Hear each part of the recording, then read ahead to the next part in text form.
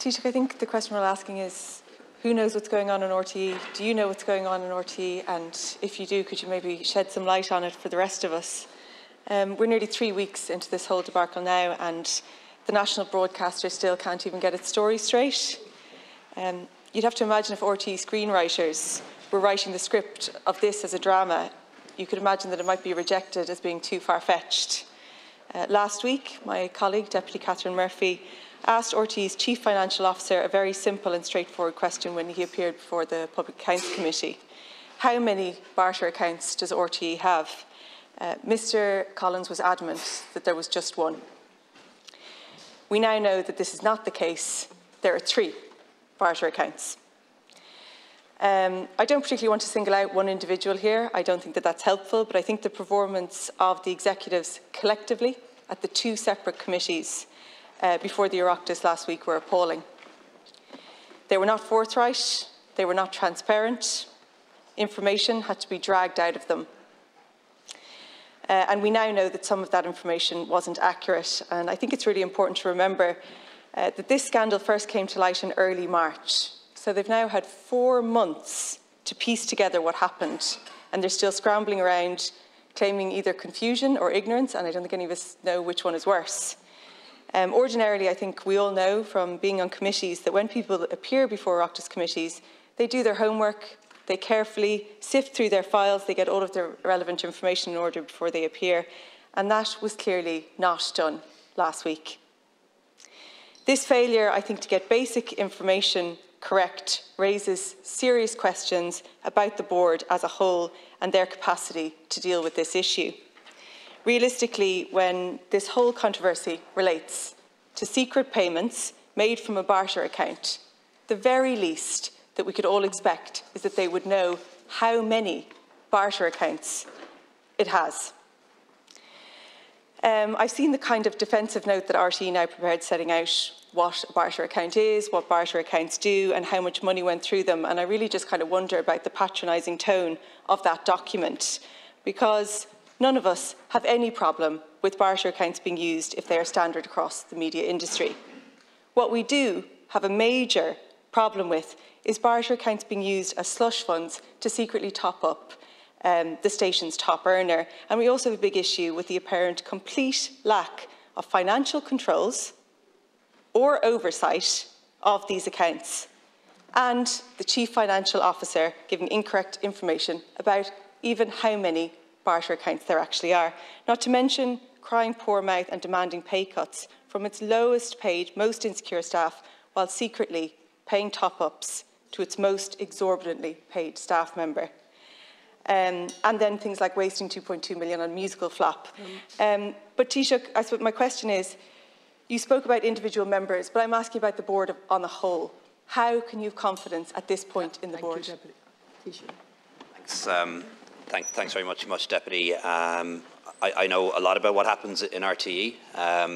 Their annual report and accounts are presented to Cabinet. And in addition to that, I have periodic meetings with senior people in RTE, would meet the DG maybe once or twice a year. But what I can say is the existence of barter accounts, and you're right, it's not the barter accounts per se. Barter accounts, I understand, are used commonly across the media, arts and entertainment sector. It's the misuse of barter accounts for secret payments. That's the real issue here. And certainly I didn't become aware of this until the last couple of weeks, and only found out last night that there were additional barter accounts. And I'm really bothered about that, quite frankly. I know the Taoiseach too spoke to him this morning and spoke to Minister Martin. So we're not satisfied at all about the answers that we've been given by RT to date. It's below the standards that you would expect, not just of people working in a public body, but of anyone working in any body, quite frankly. It is really not a satisfactory situation. There is a difference between giving incorrect information to a committee or to the Dáil, which many of us would have done, and actually lying. So I think that has to be established. And as you say, the executive board is made up of lots of different individuals. And I'm not happy as Taoiseach to condemn every single member of that board en masse. I don't think that would be the right thing to do. people should be afforded a fair hearing, due process. We should know what all the facts are, and that's the basis of my position. I think it's one of the things that's really important to highlight as well. And at home at the weekend, speaking to people, everyone's talking about it, I think, in their kitchens, in the supermarket, everywhere people go. And two things have really, I think, came through to me. That, for one, it's the outrage and the confusion at a public service broadcaster. And of all the kind of organisations that know about, holding people to account and everything, that this kind of drip feed of information is quite surprising to most people. But the other thing that really was echoed was, I think, an appreciation for having public service broadcasting and the importance of it, especially today with misinformation online and all of those things. And crucially as well, I think, a new realised appreciation for the staff in RTE, most of which are on modest wages and do an incredibly good job. And I think everybody's just hoping for an end to this drip feed of information. In her initial statement last week about the scandal, Siúnni Rala said that it represented a serious breach of trust, and I think that we can all agree with that. But that breach of trust has now been compounded because it's ongoing, and it's doing immense damage because it's undermining people's trust further in the institution, and trust that its dedicated and modestly paid journalists in broadcasting worked so hard to build. Taoiseach, last question. How can public trust be restored if there is no accountability? Deputy, I don't think public trust can be restored without truth, transparency and accountability.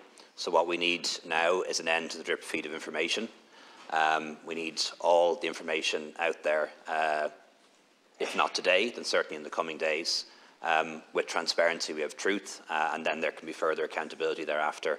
And I think it is essential that we draw a line under this affair as soon as we possibly can, because I agree with what you've said around the importance of public service broadcasting and high-quality media and high-quality production of documentaries and children's programmes and Irish language programmes and all of those things. They're more important than ever at a time of misinformation and at a time of malign information, very often coming from other sources. So this isn't just about a state-owned enterprise or a semi-state company that has got into some trouble. It is about defending an important aspect of our democracy, which is media freedom and a good public service broadcaster. And that's the work that government will be doing in the coming days.